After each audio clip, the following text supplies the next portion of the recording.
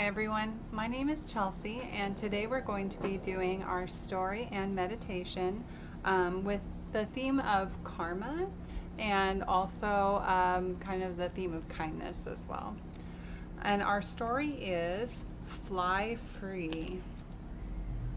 So we'll start with this today. It was early morning and the sun had just risen around and red as a parasol. The earth under May's toes was cool, but the sun's first rays cast a warm golden glow on pagoda eaves. May looked for the familiar cage of sparrows for sale by the temple gates.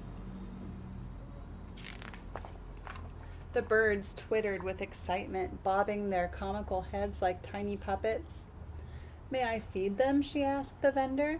"Of course," he said. "You seem to speak their language." As much as May loved to visit the birds, she hoped someone would pay for their release. This was the Buddhist way. To set an animal free was a good deed. She would have freed them herself, but the cost was more than her mother could spare. May eased small bowls of seed and water into the cage.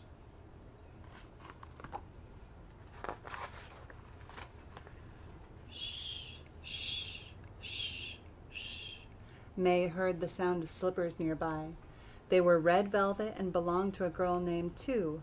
When Tu took them off, as was the custom before entering a temple, May could not help but stare. She had never seen such a beautiful pair of shoes. May waited for Tu, by the temple door, and smiled when she came out. "The sparrows are hungry," said May. "Would you like to help feed them?" Tu nodded as May poured seed into her outstretched hand. Then May whispered softly, fly free in the sky so blue. When you do a good deed, it will come back to you." On her way home that day, Tu noticed a girl sitting by the roadside, cradling her foot in her hands. She had been cut by a sharp piece of glass, and the wound stung like an animal's bite. "My friend," Tu called to the girl, "please take these slippers. They'll help ease your pain."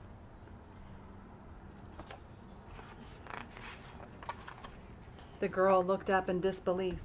The shoes were the rich red color of pomegranates, and the velvet was new and uncrushed. She put them on and nodded her thanks as Tu sang out, fly free in the sky so blue. When you do a good deed, it will come back to you."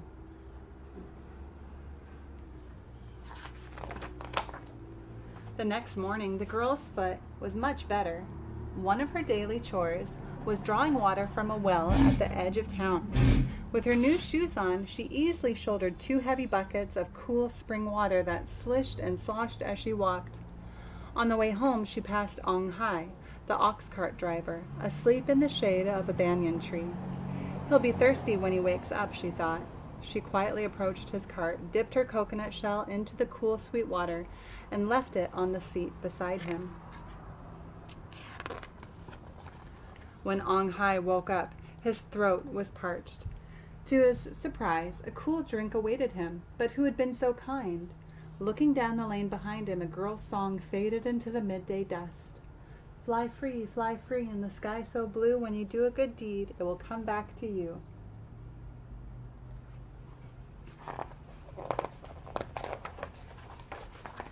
Later that day, Ong Hai saw an old woman hobble down the road, balancing a basket of cakes high atop her head. "Do you need a ride to market?" called Ong Hai. "Yes," said the woman, "but I have no money." "Hop in," said Ong Hai. "I'll trade a ride for one of your cakes. They look delicious." "That they are," the woman replied. "I made them myself from an old family recipe."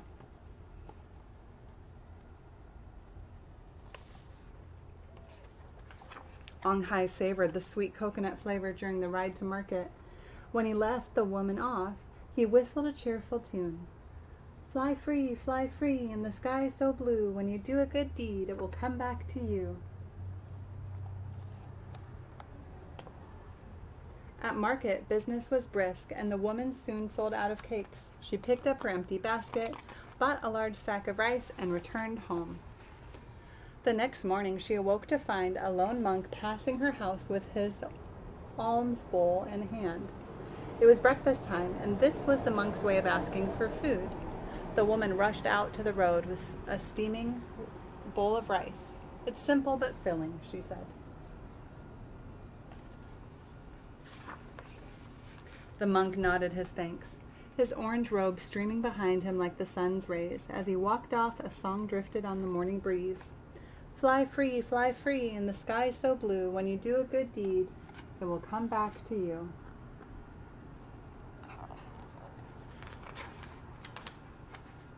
Touched by these words, the monk went to visit the home of a sick boy in the village. He treated the boy with acupuncture and chanted a river of words. The next day, the child had completely recovered. The happy father went to the temple to give his thanks.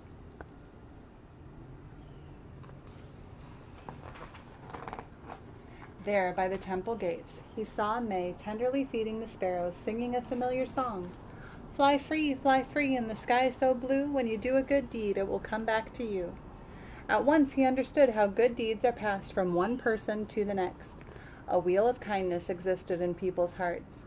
It turned day and night through cities, villages, and countryside until it came back to its origin, making a full circle.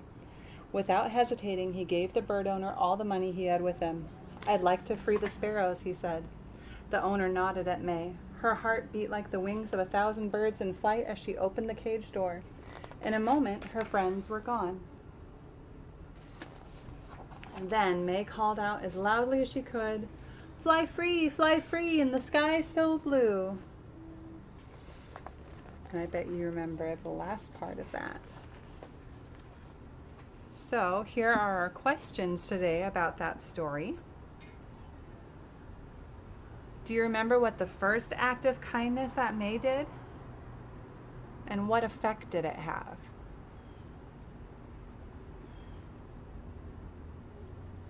Do you remember what the chain of events in the story was? What happened after May did that? And what happened after that? And what happened after that?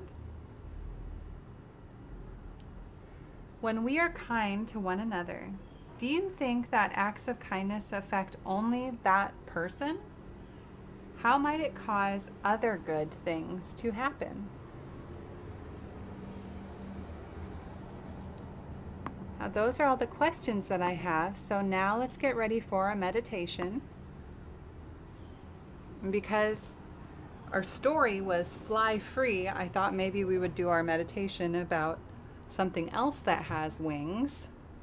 Last week we did a dragonfly meditation, and this week it's a butterfly meditation. So get yourself settled in. If you want to lie down or if you're sitting up, make yourself comfortable. And we'll get started by listening to our chime.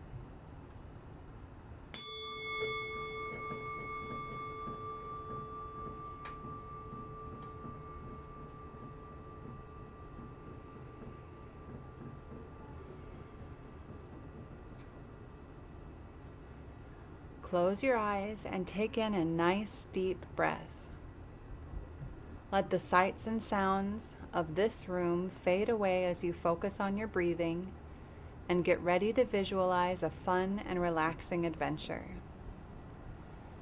Your body begins to feel deeply relaxed and sinks further where you are. Your arms and legs begin to feel very heavy.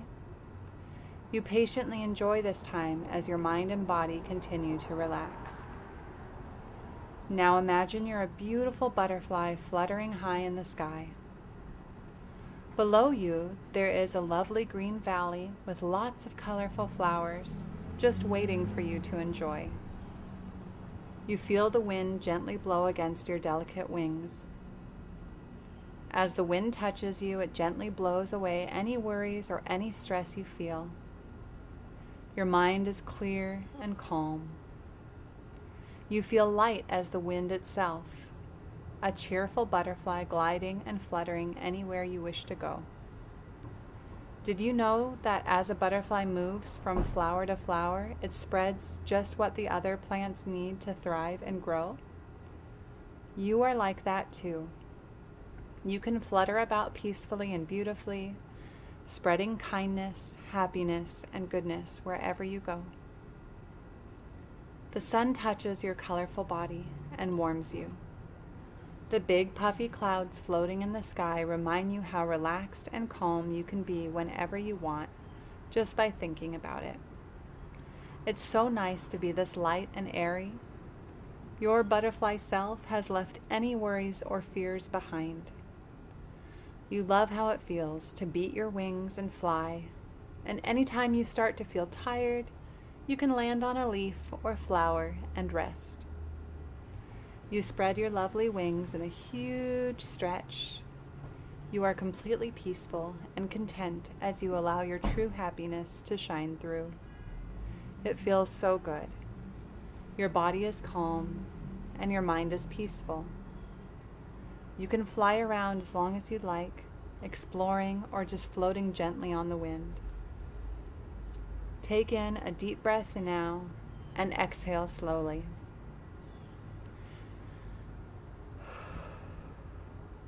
When you're ready, give your body another big stretch. We're going to listen to our bell to come back.